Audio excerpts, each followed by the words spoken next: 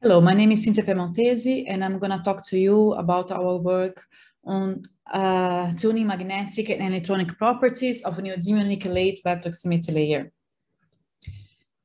This work is a collaboration with the people I name here, and I would like to thank especially Milan Radovic, who was the initiator of the project and has performed the ARPES measurements I'll show you, while we performed the XMCD measurements that I'll also show. These measurements were done at extreme and the cis beam lines at the Swiss light source, and the work has been recently accepted for publication in Advanced Science. So we would like to work with correlated systems, which are very interesting because they show the correlation between different types of ordering. You can have a coexistence between charge, magnetic, orbital ordering, or a lattice transition, for example, a structural transition. And often these orderings are correlated to each other and are driving one another.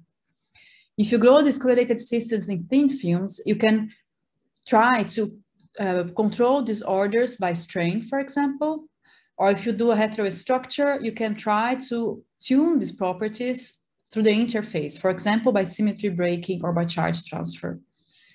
Here we have used proximity effects. So we have used the heterostructure to bring a proximity layer to one of the systems and therefore tune its properties. The system we have studied is a thin layer of neodymium nickelate, 5 unit cells thick, deposited on LSMO with this doping, 15 unit cells thick. So LSMO is what we call the proximity layer. And we have deposited this B layer on an NGO substrate. Here I have the phase diagrams for these two systems. On the left, the phase diagram for NNO. Here is temperature. On the bottom is the tolerance factor, and here is the nickel-oxygen-nickel angle. So the tolerance factor gives you an idea of how far you are from the from the symmetric cubic perovskite structure. So the neodymium nickelate has a perovskite structure with the nickel-oxygen forming octahedra, and between the octahedra you have the lanthanide. Because the lanthanide is too small, this octahedra will have to rotate from this 180 degrees angle to accommodate the structure. So the smaller is the lanthanide, the smaller is the nickel-oxygen angle, and also the smaller is the tolerance factor. So a tolerance factor of 1 would be a cubic structure. Here with the squares, you have the metal-insulator transition, and you see that the metal-insulator transition scales more or less with the size of the lanthanide. The systems also order antiferromagnetically at low temperature, and that's given by these circles. And the nail temperature is not so correlated with the size of the lanthanide. The system we are studying here is neodymium nickelate, which is together with praseodymium the only two where the metal insulator transition and the nail temperature are the same. So the system goes from metal to insulator and from paramagnetic to antiferromagnetic at the same temperature. And we want to tune one of these properties and observe what happens to the other one. For that, we have used a proximity layer, which is LSMO, with this 33% doping, which is the prototypical optimal doping because it has the highest TC. So below TC, LSMO is ferromagnetic metallic. So you're going to have a ferromagnetic metallic system in proximity to an antiferromagnetic insulator at the low temperatures. And our aim is to see what is the link between the magnetic and electronic structure of NNO by using this proximity layer. For that, we're going to use two synchrotron-based techniques. One is XMCD to probe the magnetic moment of the nickelate and of the manganite layer separately. And the other is to study the Fermi surface electronic structure of the NNO in proximity to LSMO. So we will use ARPES for that. I start with the basic characterization, which is transport. So first, for a thick film of NNO, so 20 unit cells on NGO, and we see here clearly the metal insulator transition as it's supposed to be with a hysteresis. And it happens around 150 Kelvin, or just below 150, because it's a thin film and the bulk is about 200 Kelvin. We compare that with a thin film of 5 unit cells of NNO directly on the substrate NGO. And we see this very thin film is always insulating. And if you compare now with our B layer, which is the 5 unit cells of NNO on 15 unit cells of LSMO, we have a very slight metal insulator transition. We don't have this hysteresis, and it's not so abrupt first order transition as it is for the thick film. And also in transports, we are never completely sure if we're only probing the transport of the top layer. So we have looked also at the electronic structure of NNO using ARPIS, and that's what is shown here. So for the thick film, thin film, and the B layer. So for the thick film, so here we have different cuts, Kx, Ky, along different Kz, so for different incident energies.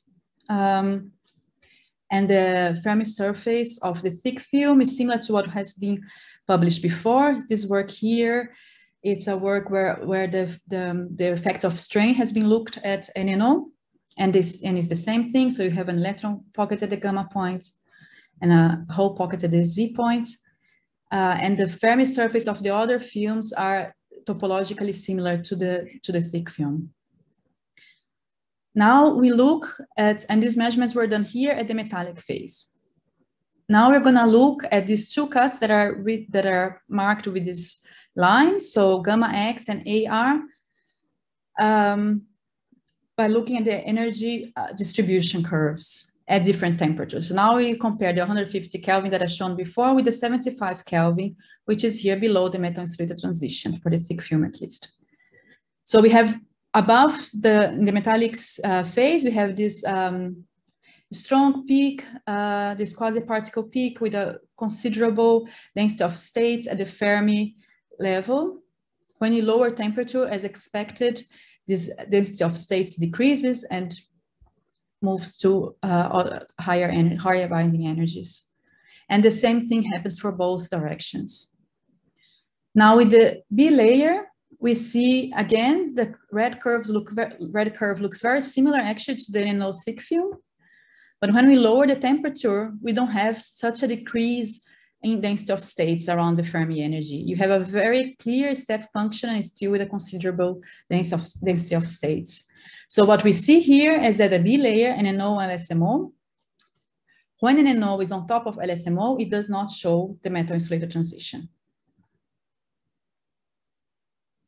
Then we have studied the magnetism by using XMCD. So I just explain here quickly how this works. You do an X-ray absorption from one of the elements in your system from a core state 2p level to a 3D state, because these binding energies of the core levels, they are very different between the transition metal elements. This technique is element specific. So we know that at 640 V, we are measuring the manganese, for example. And when we come with polarized X-rays, we have a difference. We are going to probe in majority the spin up or the spin down, depending on the polarization in majority. And therefore, we are going to have this difference in absorption. These two curves were measured with different X-ray polarizations. When you do the difference between them, we get this blue curve, which is the XMCD signal. And the XMCD signal is proportional to the magnetic moment on the absorbing atom. So in this case, it's proportional to the magnetic moment on manganese, and most importantly, the net magnetic moment on the direction of the X-rays. So if you have an antiferromagnetic system, there should be no XMCD signal, only in ferromagnets or paramagnets. So I start here with the manganese edge. We have here on top the XAS of a thick film of LSMO compared to the B layer NNO LSMO. And we see the XAS is similar, which means the valence state on manganese is similar in both systems. Here on the bottom, I have two XMCD measurements, both at 25 Kelvin. One is at 6.5 Tesla applied field, and the other one is after we remove the field, so in remanence. We see that both systems show a remanence, which is expected for a ferromagnet. And we see also that the signal is higher for the LSMO, which has the NNO on top. And this has also been observed before, that somehow the NNO's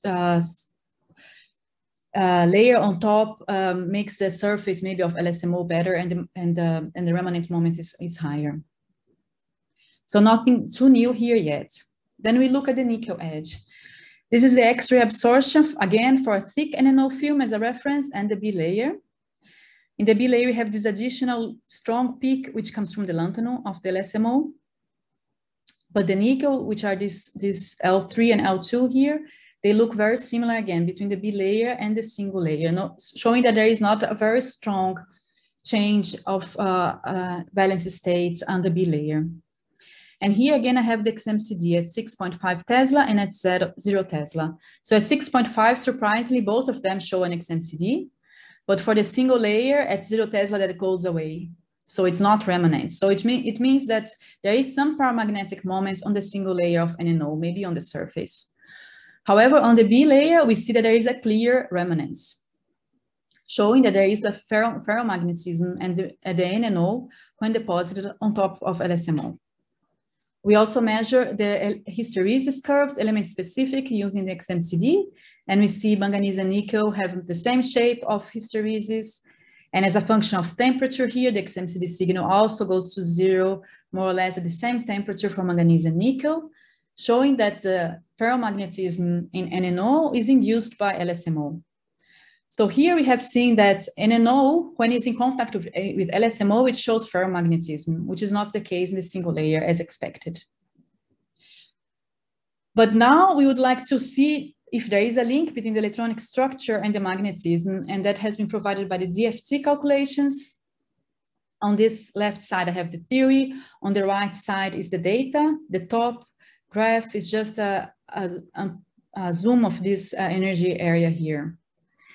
What we see in the calculations is that if you do the band structure for NNO, or you look for the band structure of NNO in an antiferromagnet or a paramagnetic system, you see this shift in the binding energy. So going actually from the paramagnetic system to the antiferromagnetic system, you have a higher binding energy here around this energy range, about 1 eV.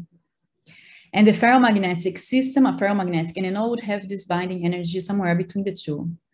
When you look at our data in this energy region, we see exactly the same trend, that the NNO at low temperature, which is antiferromagnetic, so the thick NNO at low temperature, and the thick NNO at above the metal-insulator transition, so the paramagnetic, has the same energy shift, so higher binding energy for the antiferromagnetic system.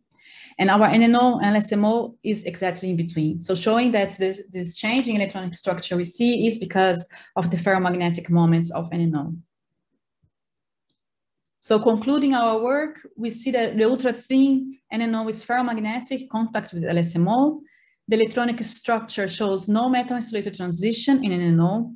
And the DFT calculations are in qualitative agreements with the energy distribution curves measured by ARPIS. And they show the link between the magnetic ordering and the electronic structure.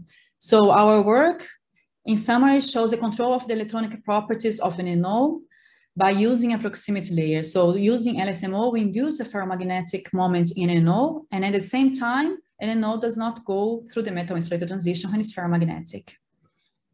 I'd like to thank you for watching my talk, and I hope there are some interesting questions and discussions.